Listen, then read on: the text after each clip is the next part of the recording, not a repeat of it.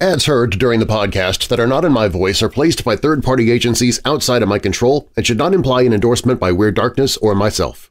Stories and content in Weird Darkness can be disturbing for some listeners and is intended for mature audiences only. Parental discretion is strongly advised.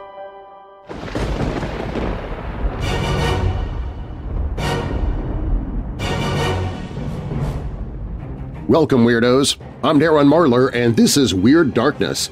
Here you'll find stories of the paranormal, supernatural, legends, lore, the strange and bizarre, crime, conspiracy, mysterious, macabre, unsolved, and unexplained. If you're new here, welcome to the show.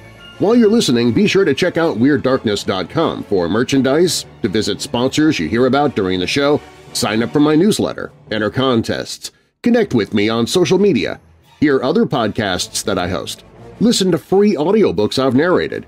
Plus, you can visit the Hope in the Darkness page if you're struggling with depression, dark thoughts, or addiction. You can find all of that and more at WeirdDarkness.com.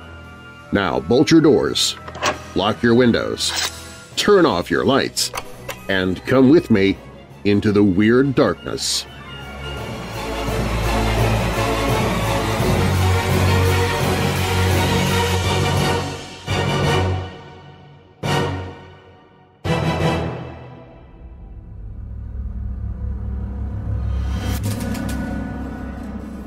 On May 21, 1924, the sons of two of Chicago's wealthiest and most illustrious families drove to the Harvard School on the city's south side and kidnapped a young boy named Bobby Franks.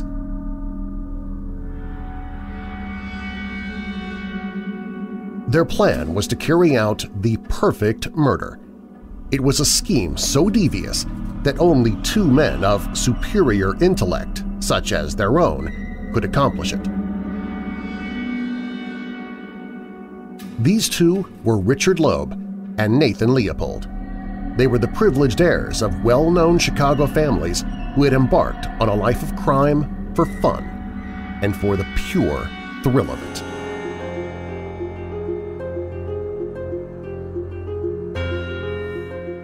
Nathan Leopold, or Babe as his friends knew him, had been born in 1906 and from an early age had a number of sexual encounters, starting with the advances of a governess and culminating in a relationship with Richard Loeb.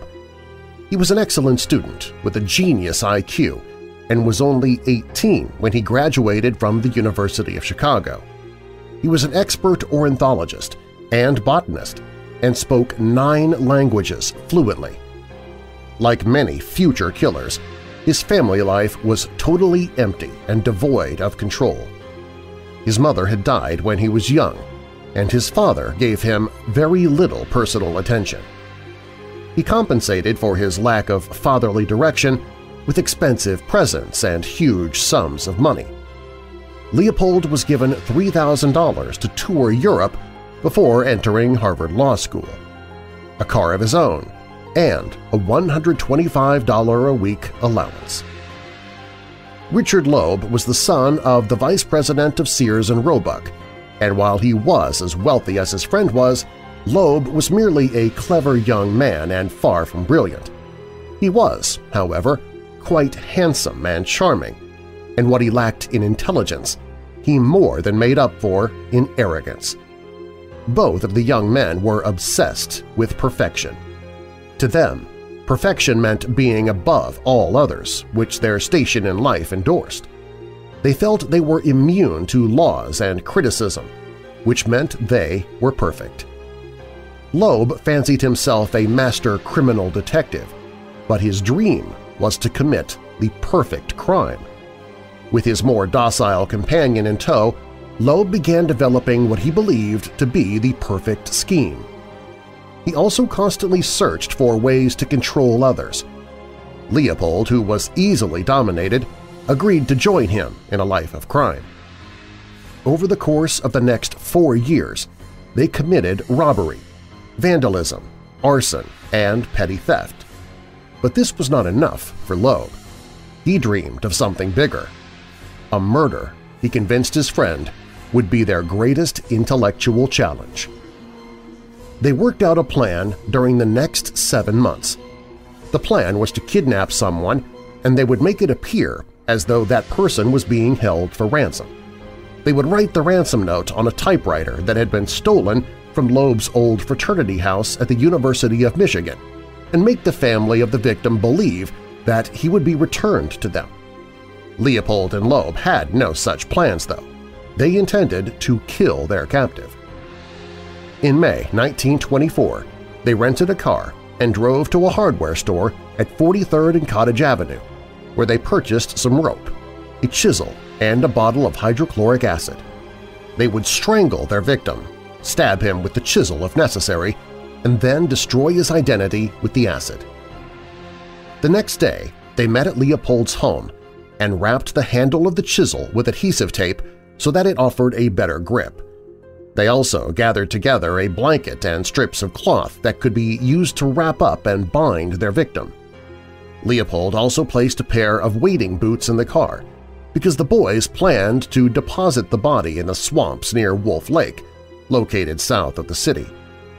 They packed loaded pistols for each of them and looked over the already typed ransom note that demanded $10,000 in cash. Neither of them needed the money, but they felt the note would convince the authorities that the kidnappers were lowly, money-hungry criminals and deflect attention from people like Leopold and Loeb. They had only overlooked one thing – a victim. They first considered killing Loeb's younger brother Tommy, but they discarded that idea. It was not because Tommy was a family member, but only because it would have been hard for Loeb to collect the ransom money without arousing suspicion. They also considered killing Armand Deutsch, grandson of millionaire philanthropist Julius Rosenwald, but also dismissed this idea because Rosenwald was the president of Sears & Roebuck and Loeb's father's immediate boss. They also came close to agreeing to kill their friend Richard Rubel, who regularly had lunch with them. Rubel was ruled out, not because he was a good friend to them, but because they knew his father was cheap and would never agree to pay the ransom. They could not agree on anyone, but did feel that their victim should be small so that he could be easily subdued. With that in mind, they decided to check out the Harvard Preparatory School, which was located across the street from Leopold's home. They climbed into their rental car and began to drive. As they drove, Leopold noticed some boys near Ellis Avenue, and Loeb pointed out one of them that he recognized – 14-year-old Bobby Franks. He was the son of the millionaire Jacob Franks and a distant cousin of Loeb. Chosen by chance, he would make the perfect victim for the perfect crime. Bobby was already acquainted with his killers. He had played tennis with Loeb several times, and he happily climbed into the car. Although at their trial both denied being the actual killer, Leopold was at the wheel and Loeb was in the back, gripping the murder weapon tightly in his hands. They drove Bobby to within a few blocks of the Franks' residence in Hyde Park, and then Loeb suddenly grabbed the boy, stuffed a gag in his mouth, and smashed his skull 4 times with a chisel. The rope had been forgotten. Bobby collapsed onto the floor of the car, unconscious and bleeding badly. When Leopold saw the blood spurting from Bobby's head, he cried out, "Oh God, I didn't know it would be like this!" Loeb ignored him, though, intent on his horrific task. Even though Bobby was unconscious, he stuffed his mouth with rags and wrapped him up in the heavy blanket. The boy continued to bleed for a time, and then died. With the excitement of the actual murder concluded, Leopold and Loeb casually drove south, stopped for lunch, and then drove for a little while longer. They had supper as they waited for the sun to go down. Eventually, they ended up near a culvert along the Pennsylvania Railroad tracks. It emptied into a swamp along Wolf Lake. Leopold put on his hip boots and carried Bobby's body to the culvert. They had stripped off all of his clothes, and then, after dunking his head underwater to make sure that he was dead, they poured acid on his face in hopes that he would be harder to identify. Leopold then struggled to shove the naked boy into the pipe and took his coat off to make the work easier. Unknown to the killers, a pair of eyeglasses were in the pocket of Leopold's coat, and they fell out into the water when he removed his coat. This would be the undoing of the perfect crime. After pushing the body as far into the pipe as he could, Leopold sloshed out of the mud toward the car, where Loeb waited for him. The killers believed that the body would not be found until long after the ransom money had been received. With darkness falling, though, Leopold failed to notice that Bobby's foot was dangling from the end of the culvert. They drove back to the city and parked the rental car next to a large apartment building. Bobby's blood had soaked through the blanket that he had been wrapped in and had stained the automobile's upholstery. The blanket was hidden in a nearby yard, and the boys burned Bobby's clothing at Leopold's house. They typed out the Franks' address on the already prepared ransom note. After this, they hurried back to the car and drove to Indiana, where they buried the shoes that Bobby had worn and everything that he had on him that was made from metal, including his belt buckle and class pin from prep school. Finally, their perfect crime carried out, they drove back to Leopold's home and spent the rest of the evening drinking and playing cards. Around midnight, they telephoned the Franks' home and told Mr. Franks that he could soon expect a ransom demand for the return of his son. "Tell the police and he will be killed at once," they told Mr. Franks. "You will receive a ransom note with instructions tomorrow." The next morning, the ransom note, signed with the name George Johnson, was delivered to the Franks, demanding $10,000 in old, unmarked $10 and $20 bills. The money was to be placed in a cigar box that should be wrapped in white paper and sealed with wax. After its arrival, the Franks' lawyer notified the police, who promised no publicity. Meanwhile, Leopold and Loeb continued with the elaborate game they had concocted. They took the bloody blanket to an empty lot, burned it, and then drove to Jackson Park, where Loeb tore the keys out of his stolen typewriter. He threw the keys into one lagoon in the park and the typewriter into another. Later in the afternoon, Loeb took a train ride to Michigan City, leaving a note addressed to the Franks in the telegram slot of a desk in the train's observation car. He got off the train at 63rd Street as it returned to the city and rejoined the waiting Leopold. Andy Russo, a yardman, found the letter and sent it to the Franks. However, by the time the letter arrived, railroad maintenance men had already stumbled upon the body of Bobby Franks. The police notified Jacob Franks, and he sent his brother-in-law to identify the body. He confirmed that it was Bobby, and the newspapers went into overdrive, producing extra editions that were on the street in a matter of hours. One of the largest manhunts in the history of Chicago began. Witnesses and suspects were picked up in huge numbers, and slowly the perfect crime began to unravel. Despite their mental prowess and high intelligence, Leopold and Loeb were quickly caught. Leopold had dropped his eyeglasses near the spot where the body had been hidden, and police had traced the prescription to Albert Coe & Company, who stated that only 3 pair of glasses with such unusual frames had been sold. 1 pair belonged to an attorney who was away in Europe, the other to a woman, with the 3rd pair being sold to Nathan Leopold. The boys were brought in for questioning and began supplying alibis for the time when Bobby had gone missing. They had been with 2 girlfriends, they claimed, May and Edna. The police asked them to produce the girls, but the killers could not. Leopold claimed that he had apparently lost the glasses at Wolf Lake during a recent bird hunting trip. The detectives noted that it had rained a few days before, but the glasses were clean. Could Leopold explain this? He couldn't. Then 2 novice reporters, Al Goldstein and Jim Mulroy, obtained letters that Richard Loeb had written with the stolen typewriter, which had already been found in Jackson Park. The letters matched the type on the ransom note, which was a perfect match for the typewriter that Leopold had borrowed from his fraternity house the year before. Loeb broke first. He said that the murder was a lark, an experiment in crime to see if the perfect murder could be carried out. He then denied being the killer and claimed that he had driven the car while Leopold had slashed Bobby Franks to death. Leopold, however, refuted this. Finally, the boys were brought together and admitted the truth. Loeb had been the killer.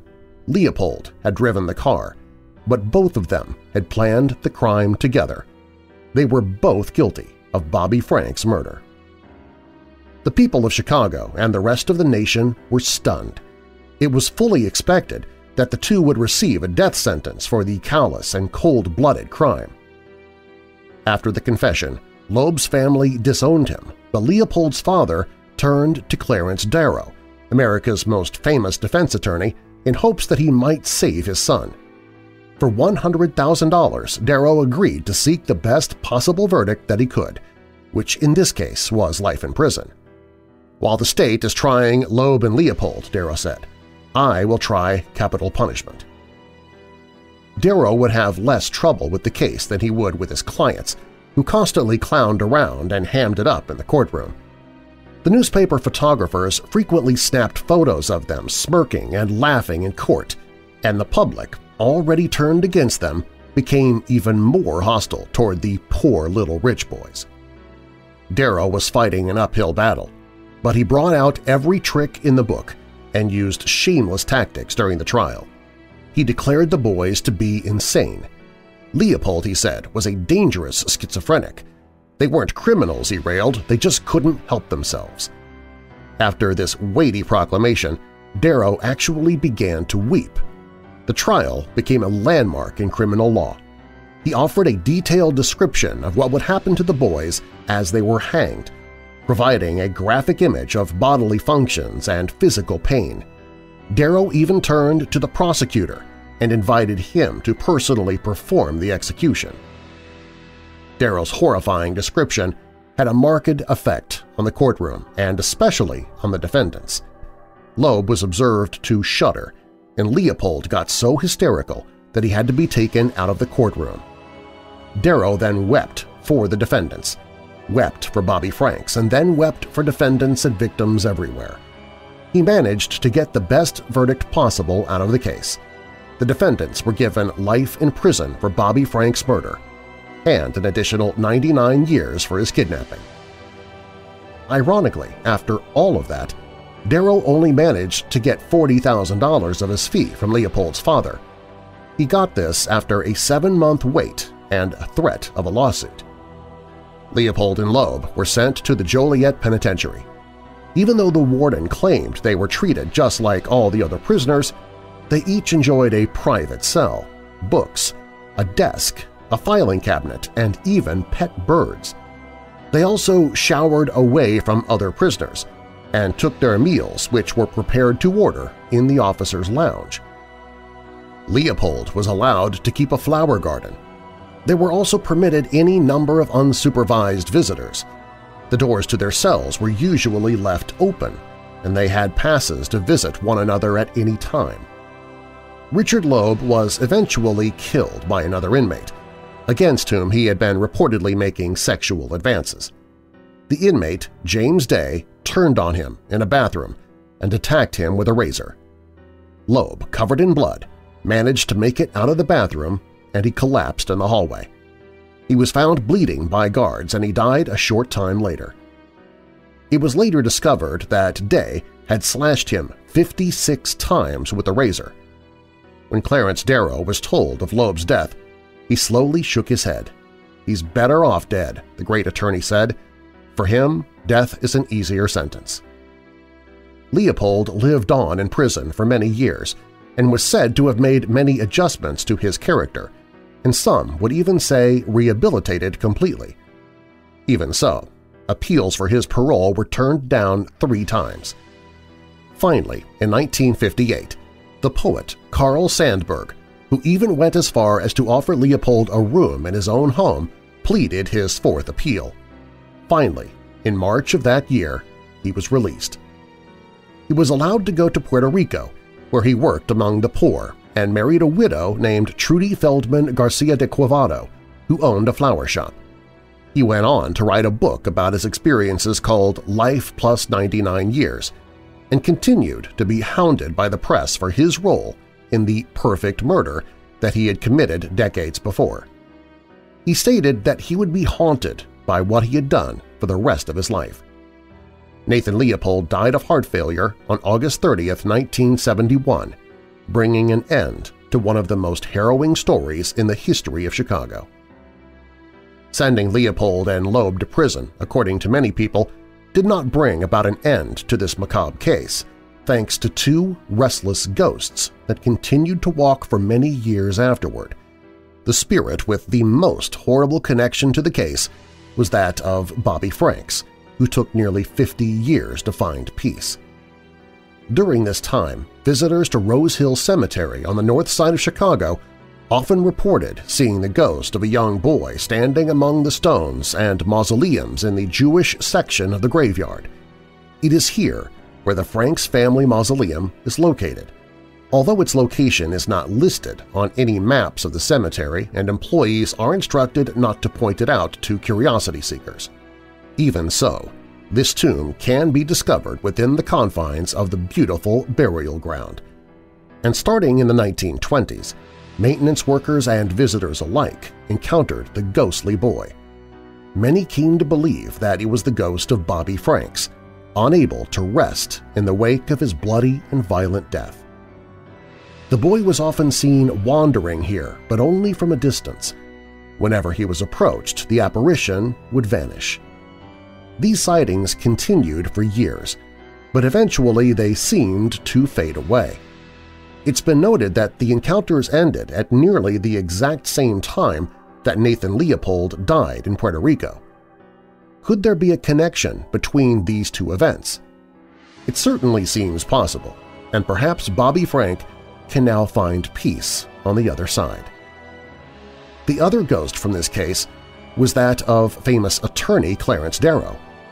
When Darrow died in 1936, his ashes were scattered over the lagoon at Jackson Park, just behind the Museum of Science and Industry. While standing on what has been named the Clarence Darrow Bridge, many people have somewhat regularly spotted what is likely Darrow's ghost on a veranda that spans the back of the museum. This wide stone area is at the bottom of the steps leading into the rear entrance of the museum. The ghost is reportedly seen dressed in a suit, hat, and overcoat, and bears a striking resemblance to the attorney. The figure is reported to stand and stare out across the water before disappearing. Is this the ghost of Clarence Darrow, finally making his presence known from a world beyond our own? There are no ghostly manifestations connected to this site, and certainly none that look like Darrow did in his last days, as he strolled through the park, admiring the prettiest view on Earth.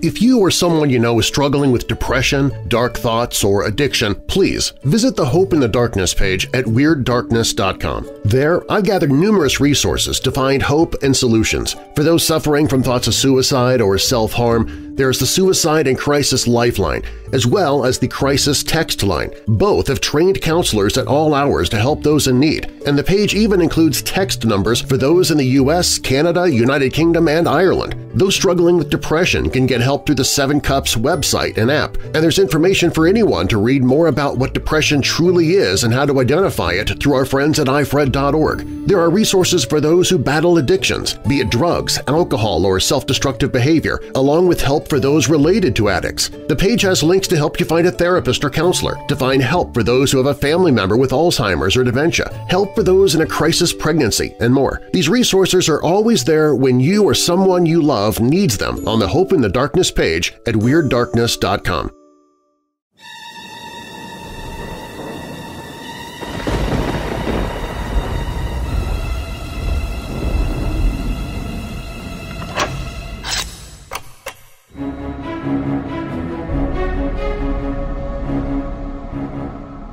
Having barely escaped the Great Chicago Fire of 1871 when he was 19, shoe merchant Charles Lapham built his unusual winter home in Thomasville, Georgia, complete with at least 50 exits.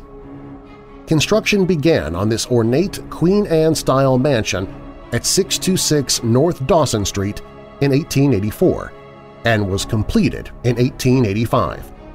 The unique architectural touches include fish-scale shingles, a double flue chimney, a walk-through stairway, a cantilevered balcony, and a unique hexagonal-shaped dining room. Lapham equipped the home with modern amenities such as a gas lighting system, hot and cold running water, indoor plumbing, and closets. Another unusual architectural flourish? The home possesses an overabundance of exits, the result, it seems, of Lapham's deep fear of fire and being trapped inside a burning building. There are at least 50 exits to the mansion, including 24 exterior doors for its 19 rooms. Many of the mansion's 53 windows are low to the floor and extend to the ceiling, providing additional ways out. In addition, the Lapham Patterson House is noticeably asymmetrical. It contains just 2 true rectangular rooms, and clean right angles rarely occur in its many windows, doors, and closets. For naturalists of the Victorian era, this skewed approach was healthy. The lack of right angles imbued the home with spiritual balance and harmony, or so they thought. Still suffering from post-traumatic stress and a fear of fire, Lapham made sure that his new winter retreat included plenty of ways to escape. But his superstition about the Great Chicago Fire didn't stop there. A decorative barge board hangs from the roof of the mansion, embellished with cutout designs. In the center is the shape of a horned animal head. On the spring and autumn equinoxes of each year, sunlight shines through this opening and into a third-floor window, casting a bovine-shaped silhouette upon a small stage in the third-floor billiards room. Historians claim the cow is an homage to Mrs. O'Leary's cow, the infamous animal that allegedly kicked over a lantern and started the Great Chicago Fire that Lapham barely escaped from with his life. Perhaps Lapham intended the symbol of the cow as a way to communicate that he was prepared for any bad luck that might befall his second home. Though Lapham and wife Emma were Quakers, the pair harbored interests in seances and the occult. Of the 3 photographs that survive of Lapham, one is a spirit photograph with Lapham in the foreground, surrounded by the spirits of those who had passed away. Spirit photography was a common practice at the time. Mediums used darkroom manipulation to add additional images to an original photo. Lapham seems to have believed that being in tune with the spirit world would protect him from further harm. Sadly, Lapham's misfortune continued. He and Emma had 5 children while they lived at the Lapham Patterson House, but his daughter Lydia, whom they called Dolly, died, and 2 others were institutionalized for intellectual disabilities. Eventually, Lapham's business faltered, and his marriage similarly ended up on the rocks. Though they never officially divorced, Emma moved to Arizona with her living sons, where she died in 1917 in an accidental fire.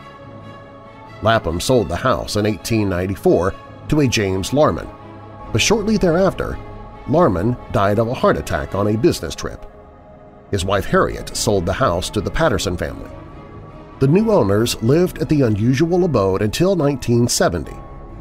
In 1975, the house became a National Historic Landmark and was opened to the public as a museum. Since then, staff and restoration workers have reported strange, unexplained activity. Some believe that the house is haunted by Little Dolly, Lapham's daughter, who died after an illness in 1886. Lapham himself died in 1919 in San Diego. He was cremated, and his ashes were buried alongside his daughter Dolly in the family plot in Chicago. Today you can visit the eerie Lapham Patterson House while in Thomasville, Georgia. From the multitude of doors to the flue system that resemble a firefighter's hat, it's impossible not to feel Lapham's otherworldly compulsions pressing down on you as you visit.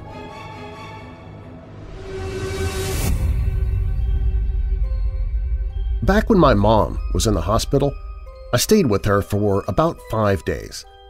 She was on the 6th floor, whereas the food court and snack machines were on the basement floor. I live in a small town, so our hospital's the only place that has 6 floors. I went up and down the elevator so much that I knew this place like the back of my hands. Anyway, one day I was going down to get a drink and a Kit Kat. Everything was normal except the card reader on the Coke machine didn't work. I got on the elevator and selected the 6th floor. When I got off, there was just empty walls. No nurses' stations, no rooms, no painting, furniture, nothing. I walked towards one end to see random-sized white buildings, and the other end to see tall skyscrapers and a shiny metal window-type building. I called out over and over, but no one replied. I went to the stop where the elevators were, and the elevators had disappeared. I took out my phone to call the hospital to tell them I was lost, but my phone didn't have any bars. I kept looking at the windows, hoping to find some sort of person that I could alert, but no one was down there, no cars for miles. After realizing that I was literally screwed, my panic attacks kicked in. I laid on the ground, staring at the wall, trying to calm myself down for half an hour. When I woke up, the place all looked the same, except for the elevators. They had somehow come back, and I felt a sigh of relief. I got in, pushed the 5th floor, which was the maternity ward, and the doors shut. When they opened, there was the basic light-colored walls, borders trimmed with little duckies and the sounds of people talking and babies crying. I found the fire escape and figured I'll take my chances on getting to Mom's floor. I opened the door and I was back on the 6th floor, the real one. I walked into Mom's room and she said, "That was fast." I told her I must have been gone for over an hour, but she said I'd only been gone for less than 5 minutes. I looked at the TV and The Bold and the Beautiful was still on. It's a 30-minute show. I don't know what happened to me or where I was, but I still don't trust elevators.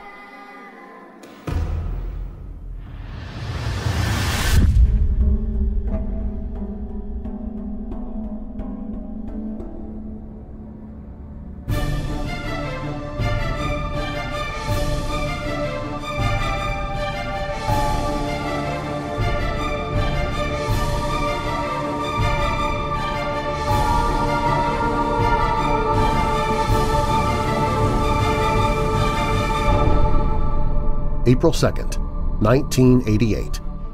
The day before Easter Sunday, a naked man with a dog collar around his neck leaps from the second-story window of a house in Kansas City's Hyde Park neighborhood. A neighbor finds the man crouched on his porch and calls 911. When police break open the unassuming white house on Charlotte Street, they find a torture dungeon like something straight out of a horror movie. Inside the home, the police found more than 200 Polaroid photos and detailed torture logs documenting the kidnapping, torture, and eventual murder of at least 6 young men, most of them male prostitutes, between 1984 and 1988. They also seized torture devices, an extensive library on witchcraft and the occult, a satanic ritual robe, and a human skull in an upstairs closet. That weekend, residents in the quiet neighborhood were awakened to the sound of the police excavating the home's backyard, where they found bone fragments and an additional human head.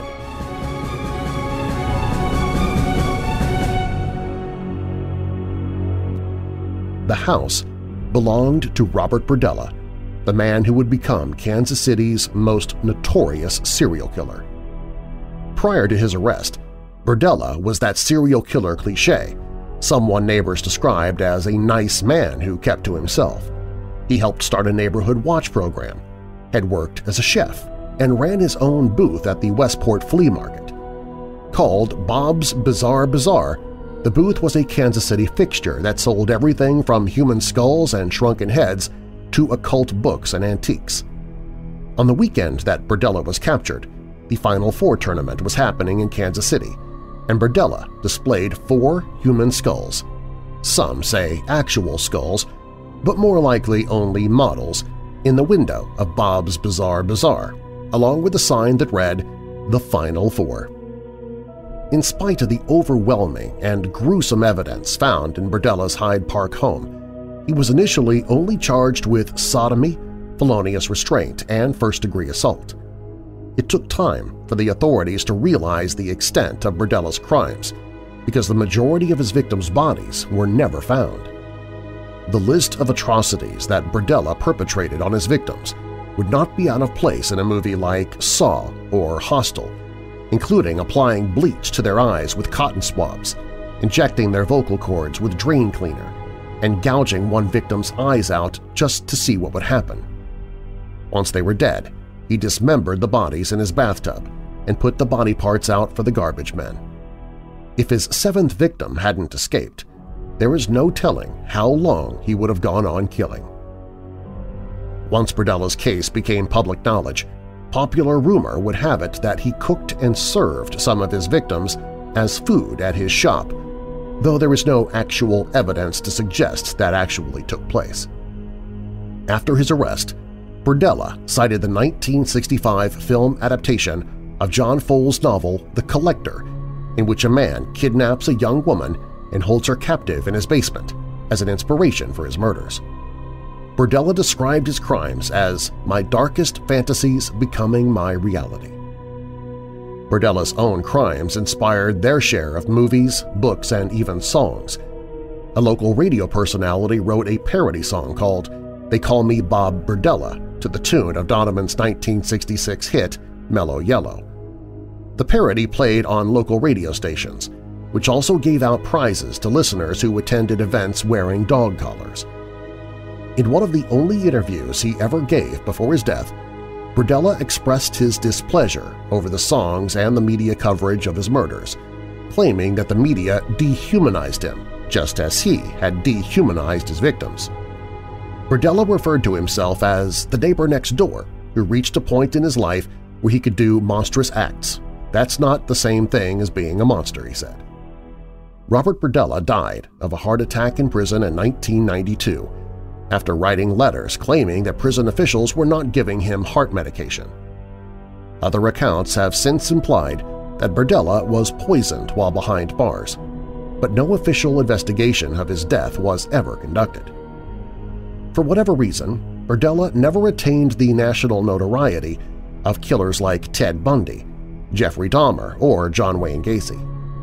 These days he's largely forgotten about outside of Kansas City, but those who grew up around there can still remember where they were when they first heard about the Butcher of Kansas City.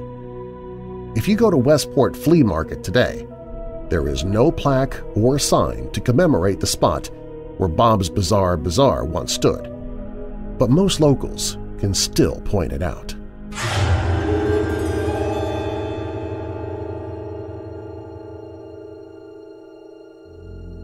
My Weird Darkness story started at my daughter's apartment.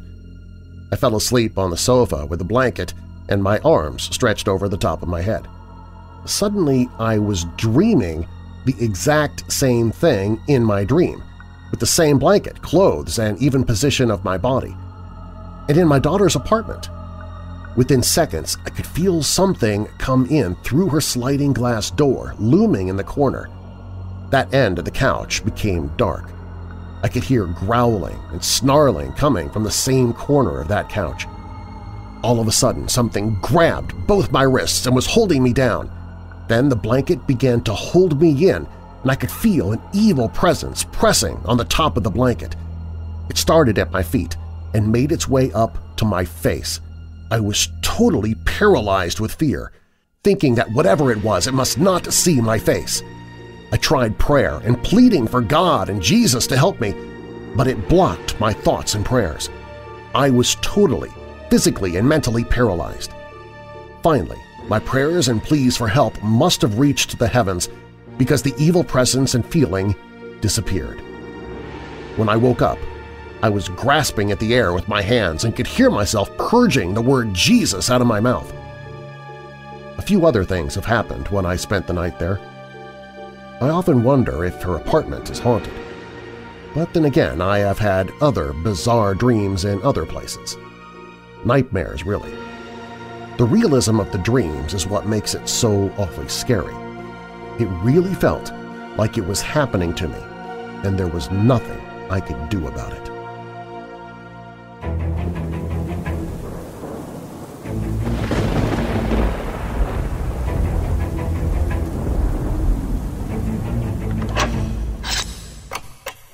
Winter has Louisville in its grip, and former FBI agent Dallas Powell has his hands full with car trouble, cat trouble, and trying to keep the Derby City branch of True Blood Investigations and Security, Inc. solvent.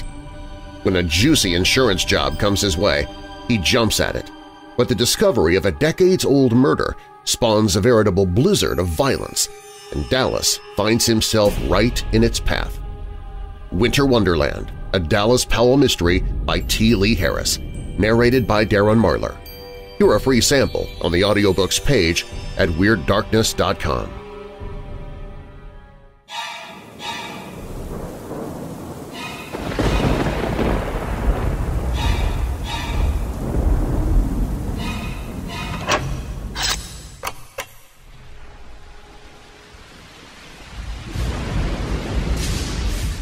I've lived in the same house in Alaska my whole life. It's a 3-story house that is about 30 to 40 years old.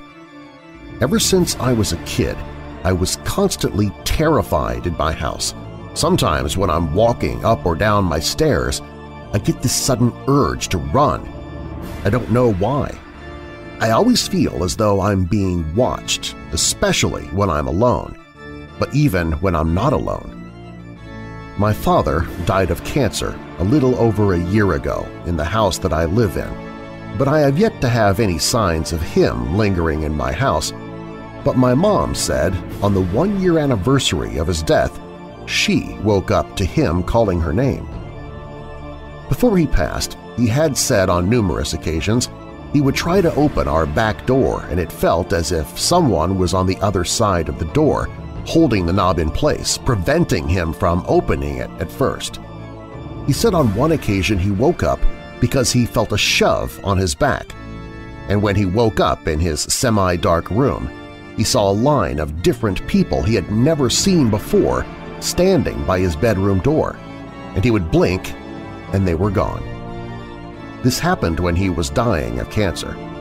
Maybe he was delusional, or maybe he was slowly passing on and he was more vulnerable to the paranormal.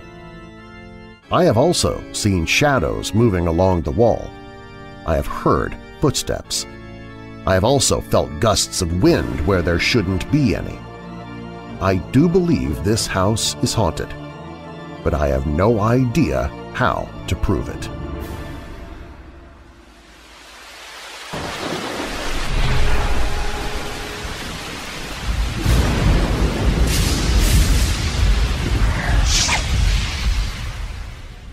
This happened to me when I first moved out of my parents' place into an apartment in an older part of Chicago. I was looking for a job and took whatever I could get. I often felt as though I wasn't alone in that house. From my first night there, I knew there was something wrong with the place. A few weeks after I moved in, I started waking in the middle of the night and found that I was paralyzed. I now know this to be sleep paralysis, but at the time I thought I was going crazy. I would be awake for hours without being able to move, speak, or sleep. All I could feel was a tingling sensation in my body. A few weeks after this started, it stopped. Everything was fine until my sister stayed over one night. She went to bed early and stayed in my bedroom. I stayed on the couch. I slept well, but the following morning she came out of my bedroom crying. I asked her what had happened, and she told me that she had woken up suddenly and found that she couldn't move, exactly as I explained. But she said a man was standing over her, talking to her in a strange language. She said the man had told her never to return to the apartment again. She was really freaked out and wouldn't stay in my apartment ever again. I thought she was probably exaggerating, until a few months after that incident. I was lying on my bed asleep when I was shaken awake by someone. I found myself lying on the bed, paralyzed and couldn't move. It was the same as it had been a few months prior, but this time it was different. A man was sitting on the edge of my bed. In the darkness, I could make out his shape. He just seemed to be an outline, but he was certainly there. I could hear him mumbling away as though in prayer. Suddenly he turned and faced me, and that's all I remember. Was this a bad dream, or did it happen? Has anyone else been paralyzed by a spirit? I'd like to hear from anyone else who has had a similar experience. I moved out of that apartment after that experience. I've never had anything like it happen since. I still wonder if I dreamed the whole thing.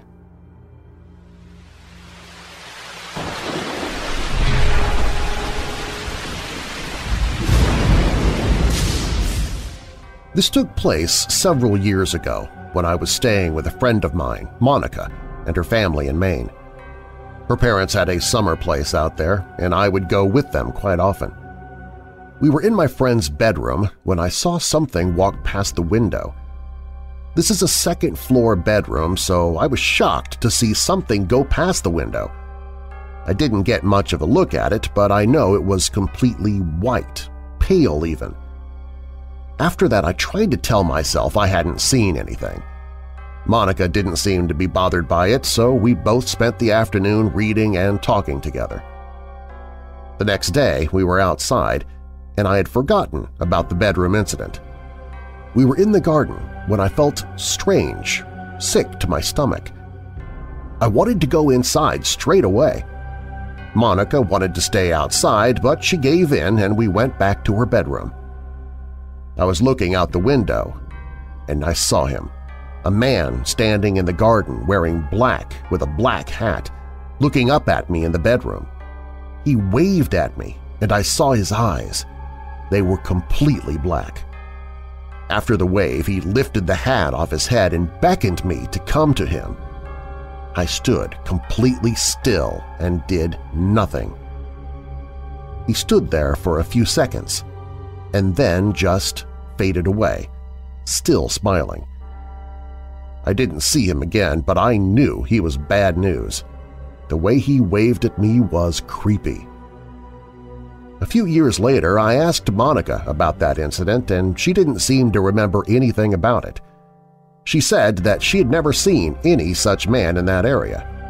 The neighbors were all families. There were very few older people in the area, so I have no idea who he was or what he wanted.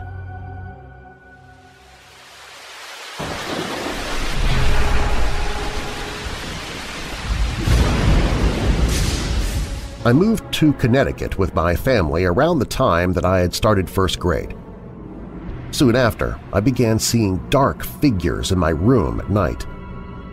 You couldn't really make out any features other than that they had tall, broad shoulders and wide chests, which made me think they were adult men. None of them had faces. They would pay no attention to me and walk around the room without interfering in anything I was doing. These events didn't happen every night, and the nights they did happen, I sometimes would have some very scary nightmares. At first, this was very frightening, but after I had seen that they would not hurt me, I grew used to them being there. One night was different, though. We had been living in the house for a little over 3 or 4 years, and I just climbed into bed and said goodnight to the figures which had become part of my routine. For the first time, one of them responded and said goodnight back to me. I was very startled from this, but I continued to talk to him. I don't remember the entire conversation, but what I do remember is that he introduced himself and told me that he wasn't there to hurt me. The spirit and I became good friends, and I began to see him during the day. After a couple of years, he and I became so close that I allowed him to actually climb into my body. He had a term for this that I can't remember. After this happened, I stopped seeing the dark figures in my room. I and this spirit would still talk. I would think things and he would think them back to me. It became an addiction for me to spend time with him. It wasn't until I was about 17 years old that he began to use my body without my permission. Because of this, I got very upset with him and told him to leave my body. And I never saw him again. He just disappeared along with the other figures I used to see.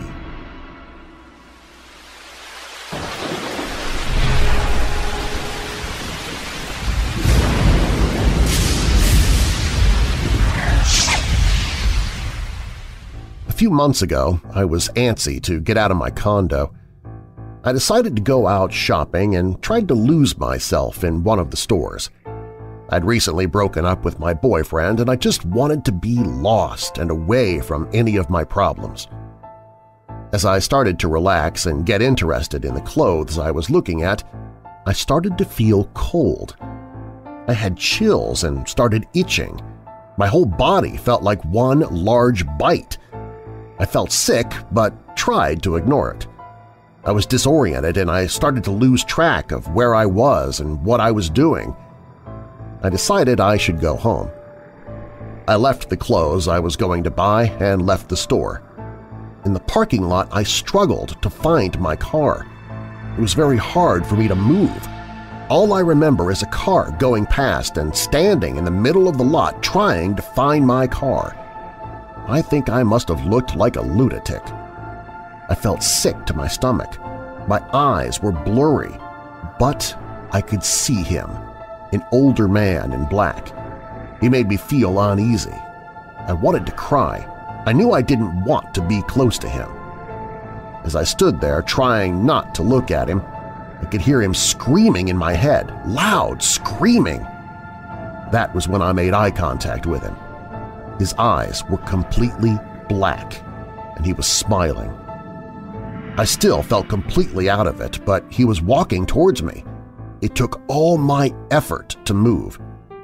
I remember trying to make a run for my car. That's all I remember. The next thing that happened was a bunch of people standing over me asking if I was okay.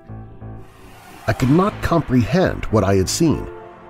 Did I see anything? My mind just wouldn't let me take it in.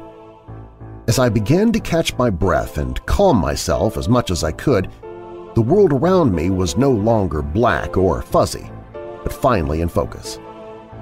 I think I met one of the black-eyed people. I have no history of delusion. I've never felt that way before, but I do believe I met one of them.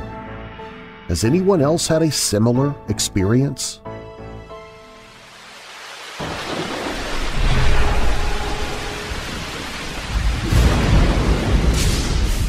When I was in high school and was probably around 17, 18 years old, my friends and I were walking down the street in the dark. Now, the street was well lit except for one section where the street light had blown out. We were a little nervous to go through this patch because it just felt eerie. As we reached the dark area, we noticed a white figure next to a mailbox. It was not a white figure. It was an old woman in a white nightgown just standing there staring at us. We figured as we got closer that it would disappear, but it did not. We ran away as fast as we could, even though her house was on the other side of the dark patch, and made someone come and pick us up. Never been through anything like that in my life.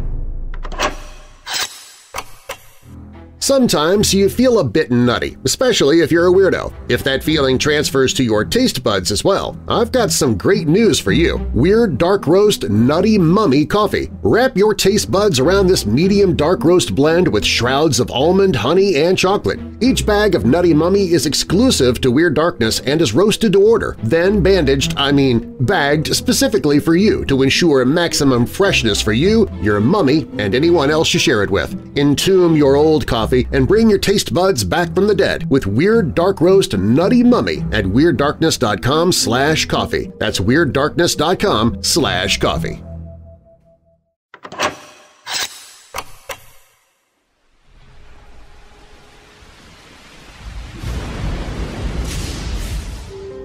When I was a small child, in the years following World War II, very few people had or could indeed afford to own a car. The bicycle was the prominent form of transport for most ordinary people, and the ownership of a motorcycle was largely the province of the middle classes. Only the very well-off could enjoy the pleasure and freedom that a car would give as family transport, especially as the rationing of fuel was still in force. You'll then imagine the excitement when our father turned up one weekend with an MG Magnet touring car. The car was in beautiful condition and was painted in two complementary shades of green, a light grassy color above a deep dark racing green. The top of the roof was black, covered with strong, oiled and varnished canvas, and a spare wheel with a luggage rack on the back gave the car a look of purpose. We kids loved the silvery spoked wheels and flowing wings, and its headlights and radiator grille gave the look of a cheery, cheeky face at the front. The car had the unusual feature of the doors opening in different directions, leaving a very big entry space, and the rear seats were higher than the fronts, so we kids always had a good view of the road ahead. Dad had scraped together 50 pounds to buy the car, a good amount in the late 1940s, and we were the only family in the street with our own car. It was in immaculate condition, and although built in the mid-30s, had been little used as the previous owner had perished in the war, and the car had been garaged and unused ever since. Dad had spotted it whilst talking to the owner's father about gardening, the garage being open as they discussed the rose bushes and lawn, chatting over the garden gate. After having been given a close look at the car, the previous owner's father told my father that it had belonged to his son when he was at university before the war. The son had been given it as a 21st birthday gift by an uncle who had also promised him a position in his law firm after he had finished at Oxford. Sadly, Britain went to war with Germany before he finished college, and he quickly volunteered to join the RAF, where he trained to become a pilot based in the east of England. The car had been used briefly during his training and then garaged with his parents when he was transferred to a squadron based at Manston in Kent. Within a few months, he was thought to be dead, lost over the English Channel near to Dover, shot down defending the coast as a Battle of Britain pilot. His parents not being able to drive, the car had remained unused for 8 years, but was carefully kept, as they still hoped their son might turn up as a prisoner of war held in Germany. It was now accepted that he had perished after being shot down over the sea. Our dad was an expert on rose growing, and over a few months the friendship had blossomed. I often went with my father to Mr. Bowen's house, and while the two men attended to the garden together, I enjoyed myself exploring the shed and garage, having biscuits and tea with Mrs. Bowen in their cozy kitchen, or sometimes sitting in the MG pretending to drive. To this day, I can still picture the big hexagonal dials on the dashboard and the quiet clunk as the doors closed. Dad loved the MG too, and the Bowens recognized his enthusiasm. A deal was struck, as Mr. Bowen really wanted our family to have the benefit of the car, especially as my father had given so much of his time to their garden without asking for any payment. To us kids, it was a great surprise when the car was driven home. We had no idea it was coming at all. On the first Saturday, we all cleaned and polished the MG until it gleamed. It really did look very special and posh sitting on the front lawn. Dad had removed the gate posts to get it into the garden, as he was worried about it being left outside on the narrow road. All along the street, neighbors peered from windows or suddenly decided it was a good time to walk to the corner shop. A couple of the bolder chaps actually came to admire the car and give their views on MGs versus other makers, even though neither of them were actually able to drive. Dad had driven during the war, but usually tank transporters and large trucks in the desert, although he had also experienced driving the General in his staff car from time to time.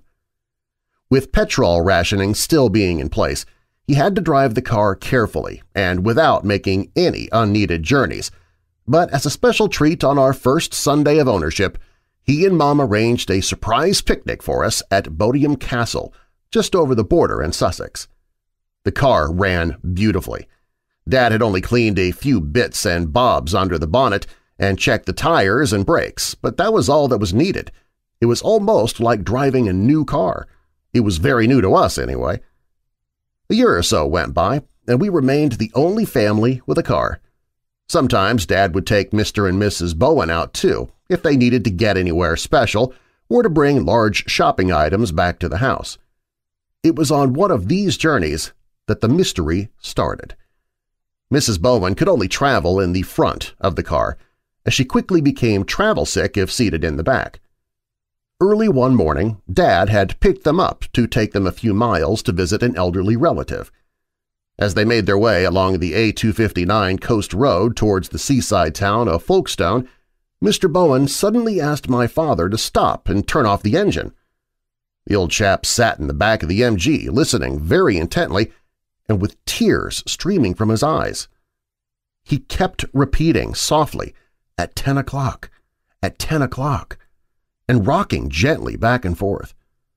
My father climbed out from the driving seat and opened the door, asking Mr. Bowen what was the trouble. It seemed that as they drove along the road, a great feeling of fear had come over the old man. He had suddenly felt very cold and felt something lightly pressing on his shoulder as a weak but recognizable voice intoned, "At 10 o'clock," over and again in his ear. He described the sound as being very electrical and faint, like a badly tuned radio broadcast. My father wondered if he had maybe fallen asleep for a short while and started to dream, but the old gentleman insisted that he had not. They carried on with the journey, nothing more happening, and the incident was quickly forgotten and not talked about again. Several weeks later, we went out as a family, a day out to the beach at Dymchurch, a small coastal village on the same coast road and to the west of Dover. As a family treat, it was a great success. We even had a cream tea and ice cream, a real luxury in the hard days following the war. The effects of the conflict were still apparent in the area, including the old concrete listening posts on the hillside overlooking the French coast. France was just 20 miles away across the channel.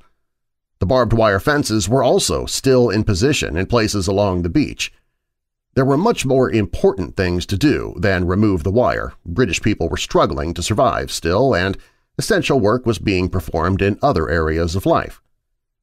We rambled about Dymchurch in the afternoon, relishing the sunshine and freedom of movement which had been denied for 6 years, and by the time we returned to the green MG, all of us kids and Mom were completely tired out. We traveled back through the country lanes, only rejoining the coastal road as the sun made its way below the horizon across the sea, a blaze of gold against the darkening skies. I became sleepily aware of a cold pressure against my leg, and without waking completely, told Toby to stop playing around. My young brother was always a fidget, and I was very sleepy. As I started to doze again, a tiny voice seemed to whisper into my ear. "It's coming from 10 o'clock," it said. Just that. No more. But it terrified me. I suddenly awoke completely, and it was as though a bright orange light was bearing down on me very fast as I opened my eyes. I froze completely and could not move, a feeling of great danger and fear taking me over completely, and I screamed out loud. Dad swerved to the side of the road and quickly comforted both me and Toby, who, frightened by my sudden scream, had burst into tears. Mom and Dad thought that I had fallen asleep and woken in the middle of a nightmare, and joked with me about having had a tiring day at the seaside. We had stopped close to a small roadside cafe, so more ice cream and fizzy drinks calmed us down before we went on our way home. We never had any trouble from the MG, which we had all christened as a family Maggie. Dad was very keen on checking everything out on the car every Sunday, topping up the water, dipping the oil, a job which I often did myself as it felt like being a real mechanic. Mom never learned to drive properly, but she did often have a go in the car. She was okay driving in a field or open space, but was very scared of driving with other traffic. Looking back, There was actually very little traffic in those days compared to the snarled-up roads today.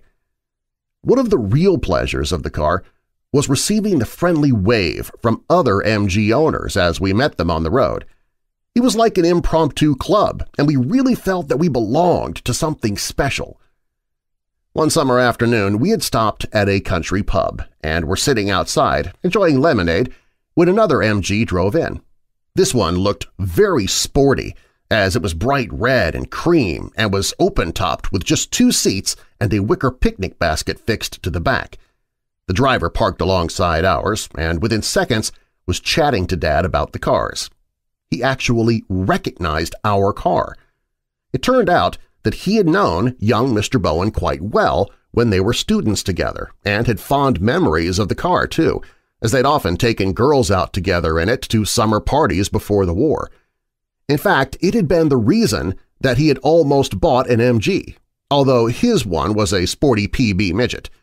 It looked far more exciting to me as it sat there without a roof and 2 tiny windscreens just like a real racing car.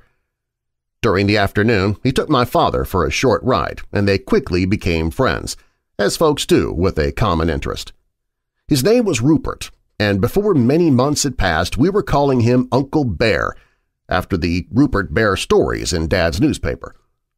He told us many tales of his time at Oxford with David, our car's previous owner, and how they had toured down to the West Country together in the spring of 1939 when the seeds of war were growing in Europe. David had been passionate about doing something to help if push came to shove and war really started, and hoped to be joining the Air Force if possible, Rupert told us. We would sometimes all go out together, 2 lovely MGs and their passengers, heading out for a picnic, perhaps, or a day at the local races at Folkestone and stopping on the way back for tea in one of the villages. Dad was now working near Rye, a lovely ancient town which had originally been a famous coastal port until the sea had receded. Rye was now a couple of miles away from the coast, but was served by a tidal river and still had a full fishing fleet sailing from the quay. The drive to Rye is a lovely run along the coast from Hythe, following the edge of the Romney Marsh and cutting over the tracks of the famous Romney, Hythe and Dymchurch Railway, the world's smallest public train service, which serves the market towns and villages along the way. He would sometimes stop to photograph the lovely engines, each one a small, exact model of its full-size counterpart. The trains had run throughout the war, carrying supplies and also being armed with anti-aircraft and anti-tank guns to fight off the threatened invasion if it ever came. On one of these trips to Rye, driving along the coast road on a fine summer morning, Dad had felt the presence of somebody or something close to him in the car. Of course, and as you know, in England, cars are driven on the left of the road, and the driver sits on the right side of the car away from the hedge or pavement. He had this strange feeling of being accompanied for a good part of the journey, but put it down to the noise of the tires on the road, reflected back through the open window. Then, passing round a sharp curve, he was suddenly blinded by the full, low morning sunshine projected directly into his eyes. At the very same moment, he heard the words said loudly in his ear, "It's coming from the sun directly at 10 o'clock." Dad felt the steering wheel being physically turned sharply to the right, and the car immediately speed up, and then hitting the curb on the right side of the road before coming to a fast, skidding stop in the open entrance to a farm drive. Feeling the shock, he looked behind and across the road to see a large and solid petrol tanker truck with steamy water pouring from its radiator, and at the exact spot where he had heard the warning voice. Shaken, he got out of the MG and ran across to the truck. The truck driver was already out of his cab and sitting on the step with his head in his hands. "Are you all right?" asked Father. "What happened?" The driver looked up and kept repeating, "I am so sorry, I am so sorry," in a shocked voice. "I'm so sorry. I could have killed you. My brakes failed as I approached the bend, and the lorry would not turn in fast enough to go around the curve. I thought I was going to kill you. How did you see me in time to swerve?" Dad put his hand on the driver's shoulder to comfort him. "I did not see you at all," he said. The sun was blazing directly into my eyes as I went around the curve. But I was warned, and somebody, or maybe something, seemed to take control of the car from me. It told me quite plainly, "It's coming from 10 o'clock." Then it steered me out of danger. "Is your car damaged?" asked the driver. "And I hope you're not hurt either. This could have been so much worse." It seemed that no damage had been done to the car at all, but the lorry had knocked down several fence posts which had damaged the radiator and lights, and had also burst a tire. They were both glad that nothing worse had happened. Dad took the driver into Rye, where he could find a telephone, report the damage, and arranged to get the lorry moved. He still felt shaken, and after calling into work was promptly sent back home to recover. A few days later, Rupert came to see us all, bringing a new girlfriend, a young lady who had been an aircraft tracker at Manston during the war. Dad, of course, told the story of the near crash, and Grace listened very intently to the story. As Dad finished the tale, she looked away, with tears in her eyes. "I must tell you," she said, "at 10 o'clock is a term used by flyers to show the position of aircraft in the sky, seen from the point of view of the pilot and using a clock face as reference. It seems to me that a pilot was warning you of the impending crash, indicating that the impact would be coming from in front of you and to the mid-left-hand side. Whatever, someone took avoiding action and saved your life that day." Rupert had listened closely to all of this, and his face had gone pale. Quietly he said, "David. David was looking over you, and the MG too. He really loved that car and must be so pleased that you're taking care of it for him. David's spirit was taking care of you." There seemed to be no other plausible explanation, and our family has thanked the spirit of David the airman ever since that day. We all now believe in ghostly intervention. We kept the car in the family for many years. It was revered by all of us, and it gave us much pleasure to be keeping it as David would have wanted. It passed through the family from person to person, kept spick and span, and was finally retired by us to Rupert as a gift, as we felt that he was the closest person to David. The car still exists, and I have since seen it looking smart and well cared for at vintage car shows across England. Many years later, it still retains the MG number plate that it was originally registered with, and the headlights twinkle, and the grille still grins like a happy face, but which also has deeply secret knowledge.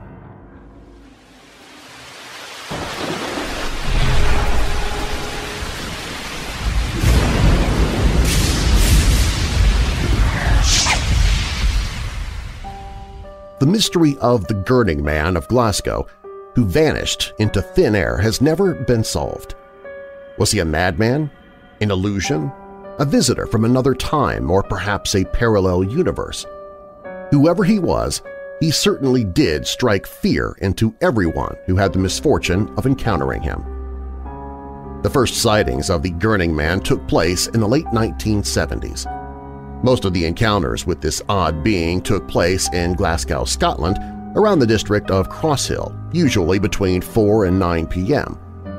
Suddenly, women started to report seeing a figure shaped like a human, but behaving as if he was insane. The sighting took place for 3 years, and many of the women were so traumatized that they left the area, moving to an entirely different place as far away as possible. One woman in her 50s, who lived with her husband and children, woke up in the middle of the night.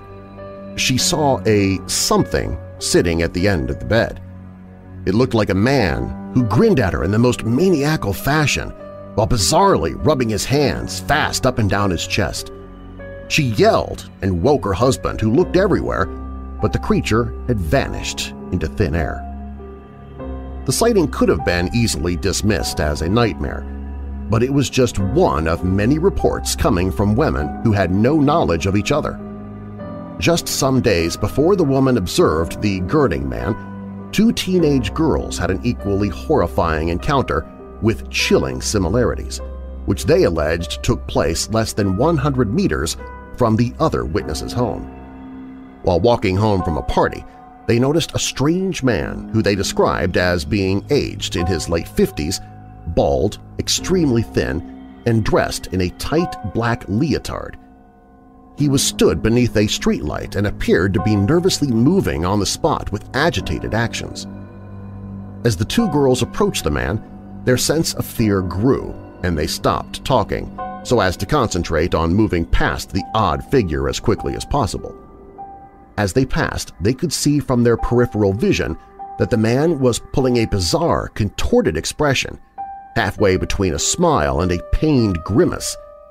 The girls became nervous and frightened and started walking faster to get away from the man. One of them looked back to see if the odd man was following them, but was astonished to see that he had vanished from sight entirely. It was as if he had vanished into thin air.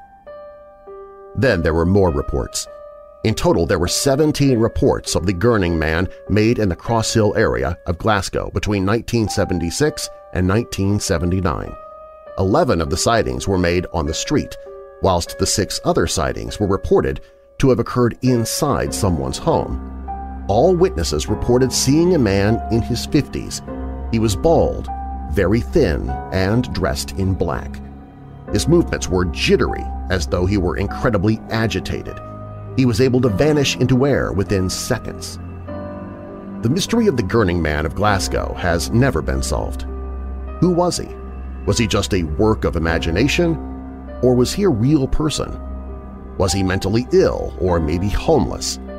Some think he might have been a time traveler, or perhaps a visitor from a parallel universe who accidentally entered our visible world. Whoever he was, he is still remembered, and his name still evokes terror in Glasgow. While you're listening, be sure to check out WeirdDarkness.com for merchandise, to visit sponsors you hear about during the show, sign up for my newsletter, enter contests, connect with me on social media, hear other podcasts that I host, listen to free audiobooks I've narrated. Plus, you can visit the Hope in the Darkness page if you're struggling with depression, dark thoughts, or addiction. You can find all of that and more at WeirdDarkness.com. The Chilling True Terror of the Black Eyed Kids, a monster compilation by G. Michael Vasey. The Black Eyed Kids are an urban legend of vast proportions, the stories of small children turning up on people's doorsteps all across the world, spreading fear and terror, have only increased over time. This compilation of G. Michael Vasey's books on this scary phenomena include new material and new true stories, as well as the complete texts of The Black-Eyed Demons Are Coming and The Black-Eyed Kids. Supernatural expert G. Michael Vasey carefully investigates this truly terrifying phenomenon using real-life encounters with these scary supernatural beings. The result is an unsettling and sometimes terrifying book that'll have you fearfully anticipating that knock at your door late at night. Who and what are these mysterious visitors to the doorstep? Are they demons? Aliens? What do they want? Why do they need to enter your home? And what happens if they do? Small kids that ask to use your phone or for a ride, and yet those who encounter them are scared to death even before they notice their black eyes. The Chilling True Terror of the Black-Eyed Kids, a monster compilation by G. Michael Vasey. Narrated by Weird Darkness host Darren Marlar. Hear a free sample on the audiobooks page at WeirdDarkness.com. The following is a creepypasta that does have some severe language. I've decided to leave it in order to honor the author's intent. Listener discretion is advised.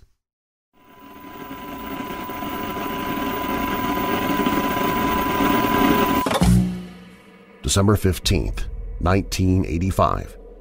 Joram Bernstein. Well, time surely does fly. It's already been 40 years since my wonderful stay in Auschwitz. To my surprise, I'm not horribly tormented by the memories of that putrid hellhole of a prison like most people I have come to know during the time. Well, at least not anymore. Probably because in my perspective, it's best to forget. Well, not exactly forget, so to say, but rather to just make the best of everything with the life I still have. It'll never be the same again, but at the very least I still have one. I mean, for Christ's sake, I stared right into the malevolent eyes of death itself with calm but cherishing smiles. When you're faced with an army of Nazi soldiers guarding the camp, pointing MP40s at you with bullets with your name on it, you tend to try to remain calm, do as you're told, and hope for the best. To my surprise, it worked. Although I don't know what worked more, the fact that I always remained calm or whatever monstrosity that intervened that some claimed to be a rogue angel. After the war ended, I moved to the U.S., hoping to get my mind off of this whole experience. A typical man's life. Story short, I was happily married, had 2 kids, Ellie and Jonathan, and then a divorce. Lost custody, and now have a whole house to myself while I drown in alcohol. Hell, if you thought what happened during the war traumatized me, well, allow me to be straightforward, it didn't. Why? Well, it's quite simple. I never had any attachment to any of my fellow prisoners. I always kept to myself, followed the guards' instructions, and never allowed any emotional connection with anyone. I know that sounds really callous, but during the time you had to keep yourself numb and pray to God that you'd survive. As cold as this sounds, I had nothing to lose. Every man for himself, I guess. As I drank a glass of scotch that I have longed for since the time of day, I received a call from someone I wasn't familiar with. As I finished the last bit of my drink, I answered. "Hello, Mr. Bernstein?" asked the unknown caller. "Who is this?" "My name is Daniel. I just need to ask you something."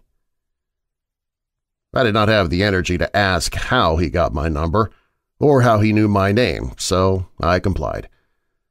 "All right," I said in a tired, irritated voice. "Listen, I'm working on a book about survivors like you, and I was wondering—" I vaguely interrupted him, as I knew what this was about. "Let me guess, you want an interview with me about my story during the Holocaust, am I correct?" "Why, yes, sir, if that's okay for me to ask." I sighed heavily, rubbing my eyes from bitter annoyance, and told him my address. "Go ahead and come in tonight." "Are you sure?" he asked. "I have nothing else to do. Go ahead." I hung up. I could tell he was an anxious young man who aspired to get my story out there. This isn't the first time I've been asked for an interview, and it's certainly not going to be the last. Over the years, I never complied with anyone. Not that I was uncomfortable, but there was just nothing to tell. I learned to burn those memories away and to simply move on from whatever hells I've witnessed. Besides, whatever I have to say, he probably has heard it before, so why not just get this interview over with? About 2 hours later, he arrived on my doorstep. I let him in without him knocking. He took his hat off and politely said, "Hello, Mr. Bernstein, I'm Daniel Adams. Pleased to meet you." He held his hand out for a handshake. "Likewise," I replied. I welcomed him into my home and led him into my office. He was dressed quite nicely, I should add. He had an obvious smile on his face, as if this was his first interview for his new book. His smile faded away instantly when he noticed my personal library. He began to shake a little when he hesitantly asked me, "So you're studying demonology, the occult?" I turned around and embarrassingly chuckled. "Yes, just personal research." Behind my dusty desk sat a massive crimson shelf filled with books, journals, and documents about the occult and the nature of the paranormal. On the wall beside the shelf was pinned a little old sketch of a blurry monster I made several years ago. He nervously smiled as he pulled out his pen and paper. "I apologize if this makes you uncomfortable," I said. "We can go in another room if you like." "Oh, no judgment here," he replied as he scratched his head, nervously smiling. "It's just a little unexpected to see that many books about demonology in one room." Before I could speak, he stared down to the ground like he was ashamed. "I'm sorry, I shouldn't have asked." I leaned towards him and said, "I'm normally not a patient man, but you're young and I have a lot to learn, so I'll let that slide." He looked up at me and revealed that nervous smile once again, ready to write.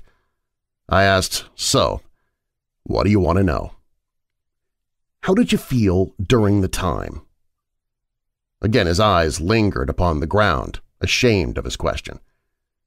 I gently placed my hand on his shoulders. "Son, it's okay. What happened was a long time ago. Feel free to ask me any question you like, okay?"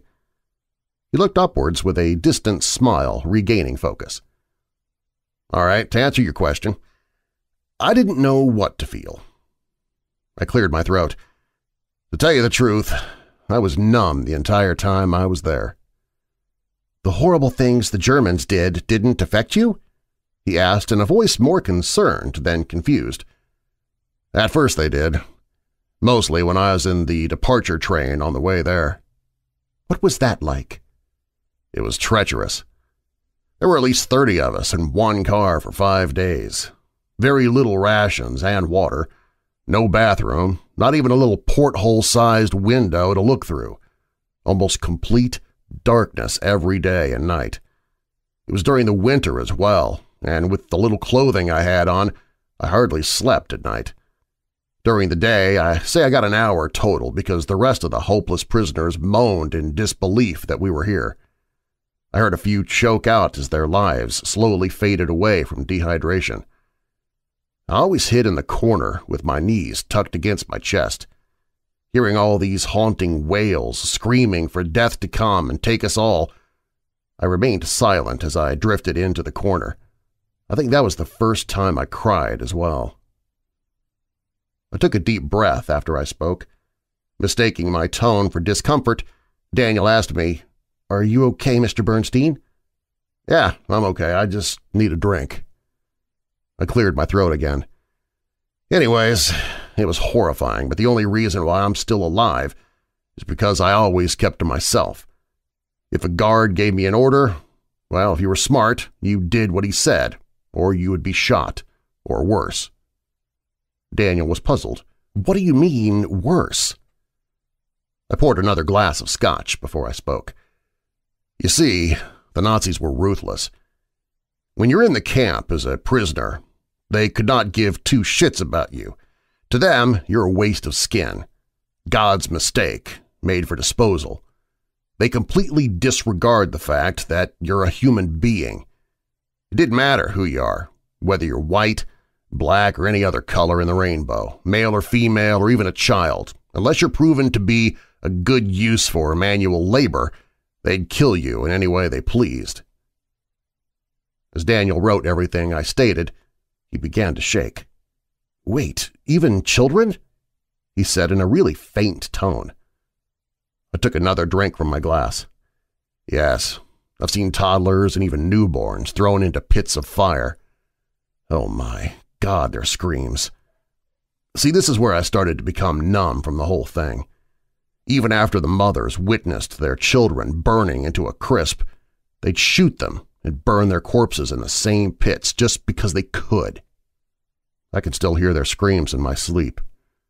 As I filled another glass, I said, "I'm sorry, it's one of those few things that really haunt me, even to this day."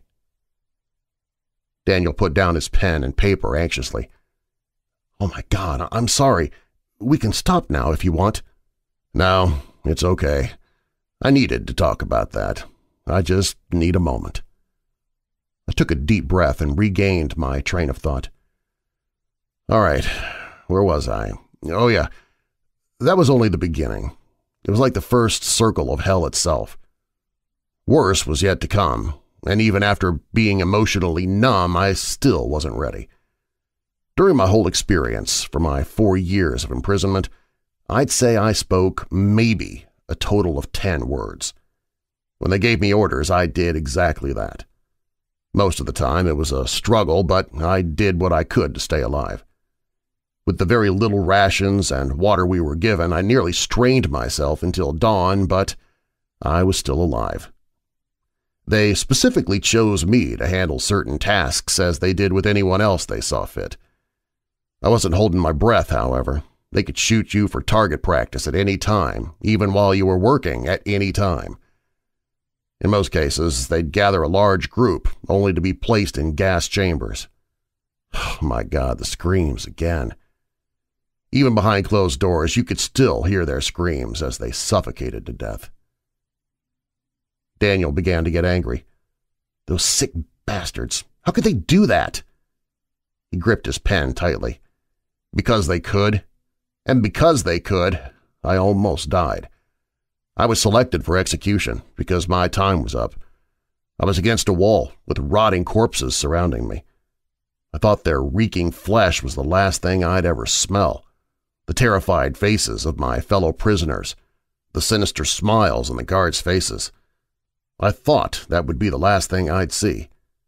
They fired, killing everyone except me. Somehow I was still alive. Not a single bullet hit me. I kept my eyes closed and held my breath and pretended I was dead. As awful as this sounds, I could feel blood smothering me. I used it to my advantage. Oh, God. This was when I almost truly died. I would much rather have been shot, but since they thought I was dead, they were about to dispose of my body in the pit of fire. Daniel suddenly stopped writing and looked at me confused. Wait, you said you were still alive because you kept to yourself, right? Right. And you're saying they almost executed you and burned you alive, right? Well, if that was the case, how did you escape? You're giving me two different stories. Ah, shit, I thought to myself. This kid pays attention. I guess I gave myself away on that one, huh? He got his pen and paper ready once again. What really happened? How are you still alive? I hesitated for a brief moment. I'm gonna need another drink for this. As I poured my last glass, I could feel his anxiety. He knows there's something I left out on purpose. He knows there is a truth that I didn't intend to tell. Well, he will know why my truth was hidden. Look, what I'm about to tell you is completely true, and I do not plan on going to a mental institution. He looked at me as if I was delusional. What do you mean by that? So, obviously, you see all those occult books here, right? You'll soon come to the realization as to why I do, but you have to swear to me that you'll believe every word I say, okay? I'm not crazy. Daniel appeared afraid. This is the part of my story that really fucked me up, and I have a good reason why I never talked about it with anyone. You're the only one I'll ever tell this to. I sighed. Ask any survivor of Auschwitz, and they will all give you the same reaction, same expression, and same fear. They are all too terrified to tell the tale. So, Daniel, I know how this sounds, but you have to believe me, all right? He nodded yes while he began to shake. I could see a speck of sweat on his forehead. So what happened? All right, here goes. I took a deep breath. So there was this one prisoner who we all talked about during our time. We didn't know his name or his number for sure, but I believe it was Bruce. He was a really vengeful character. Rumor had it that he was somehow possessed or something. He occasionally attacked the guards, but the funny thing was that they wouldn't kill him on the spot. I saw him rip out someone's throat in front of an officer, and all they did was pin him down. I saw him rip out a piece of someone's rib cage and shoved it down his throat with brute force. I saw him take a man's gun and empty a clip into his face. Man, he was one strong, angry bastard. Daniel stopped me. Wait, he killed a few guards? That would be an understatement. He brutally mutilated them. Well, if that was the case, why didn't they kill him, especially if he was a threat to them? I don't know. It's like they were expecting it, testing him somehow. I heard one officer say, "Perfect. Even to this day, I wish they had somehow killed him." I finished my drink. Daniel grew even more anxious. One day, he charged up to a guard, tackled him to the ground, and brutally beat him until his head was battered. That's when they finally decided to execute him. After 4 murders, they finally decided enough was enough, which was quite odd. I know it sounds strange and abnormal, but there was something about him they found fascinating. It took 5 guards to restrain him. An officer smiled and shot him in the heart. Even after that, he was still somehow alive. They dragged him to a flaming pit and tossed him in. I hesitated to tell him the rest. "And what happened after that?" he asked. I stared at him for at least a minute before speaking. "Look, I really don't like talking about this." I took another deep breath. "So, before they almost threw my body into the pit, I heard shouting and women's screams. It was so grotesque. They dropped everything they were doing, including me. As I lay there pretending to be dead with my eyes barely open, I could see 5 guards restraining the violent prisoner. His face was covered in blood, and he had an eager smile as the officer approached him. I could hear what they were saying. The officer said, 'What a waste. You were so perfect. But it looks like you're no different. False hope for a flawless creation, only to fail like all the rest. No matter, there'll always be others of your kind.'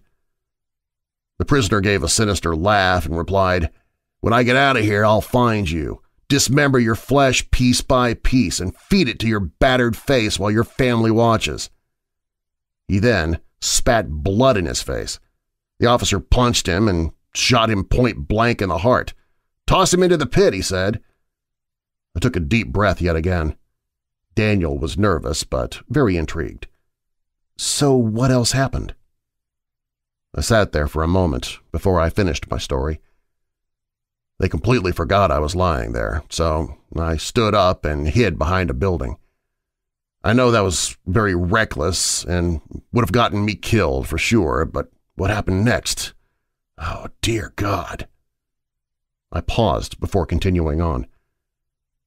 As they threw his body into the pit, I could hear him screaming. Such agonizing pain. But there was something peculiar about him.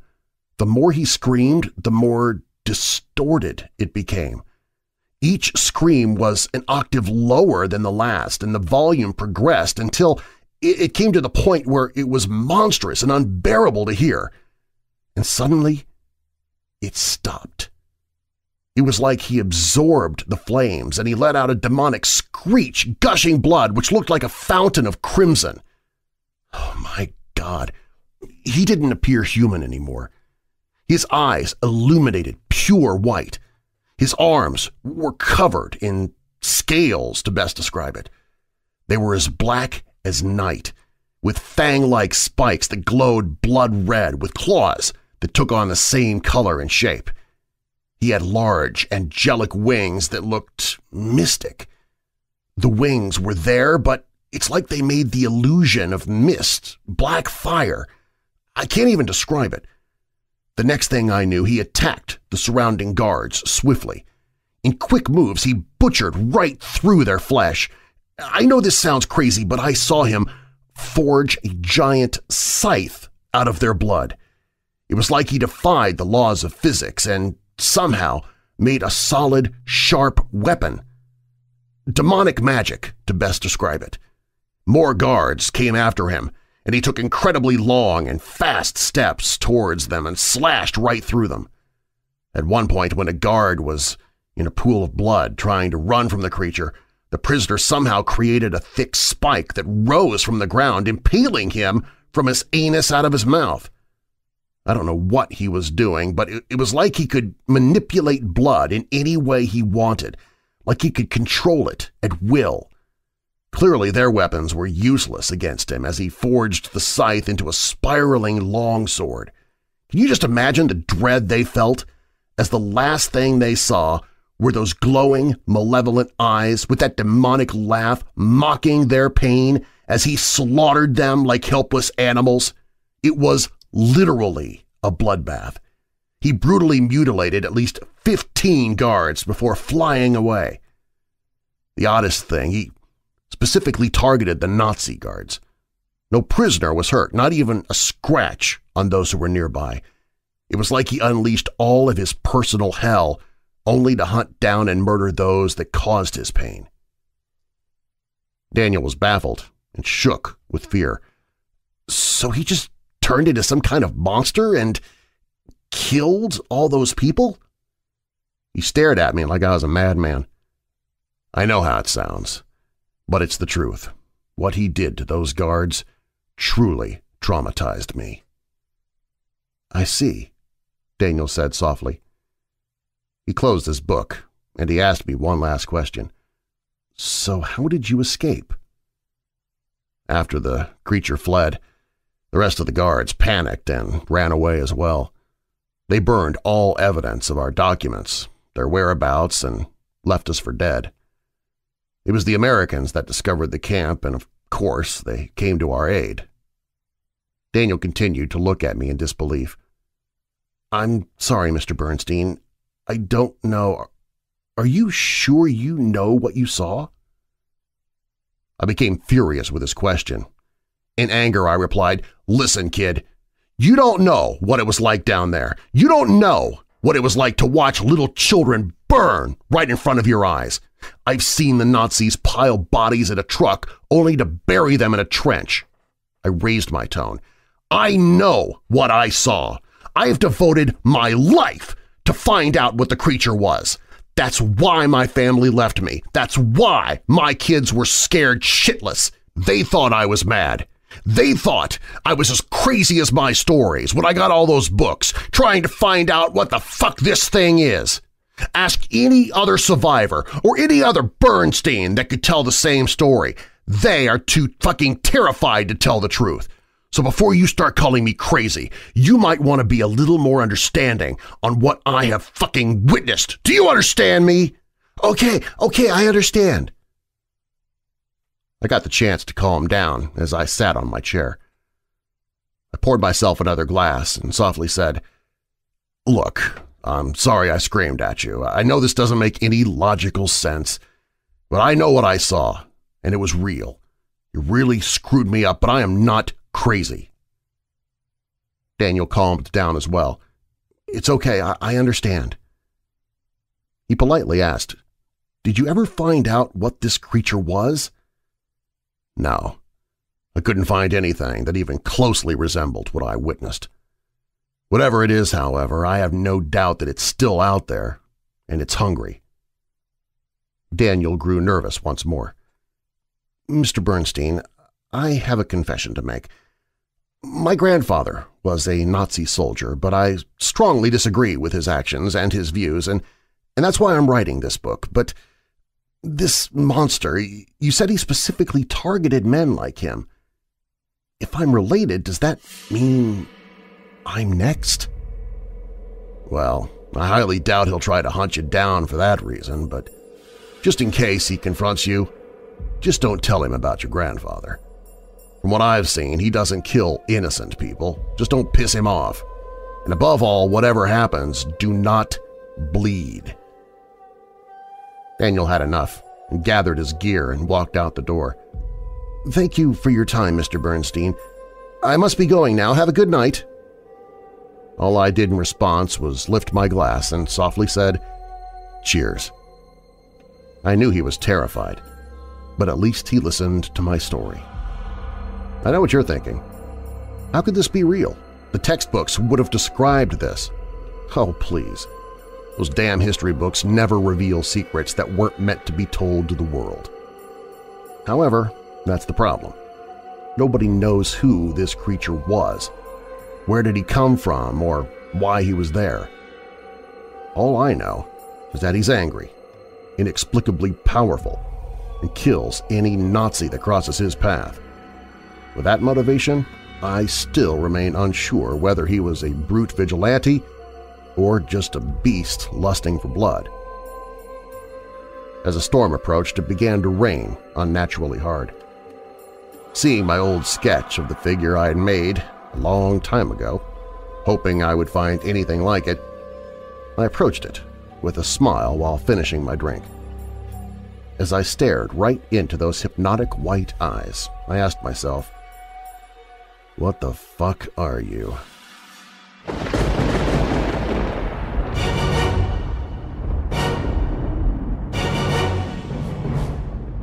Thanks for listening. If you like what you heard, be sure to subscribe so you don't miss future episodes.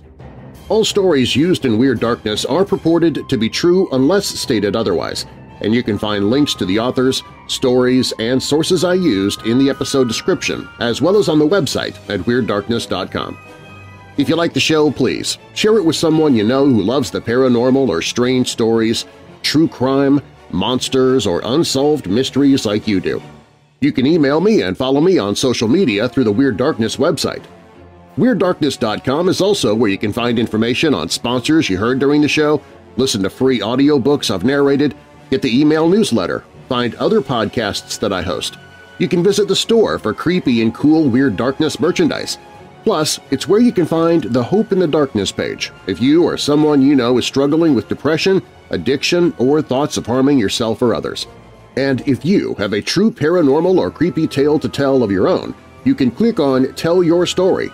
You can find all of that and more at WeirdDarkness.com. Weird Darkness is a registered trademark. I'm Darren Marlar. Thanks for joining me in the Weird Darkness.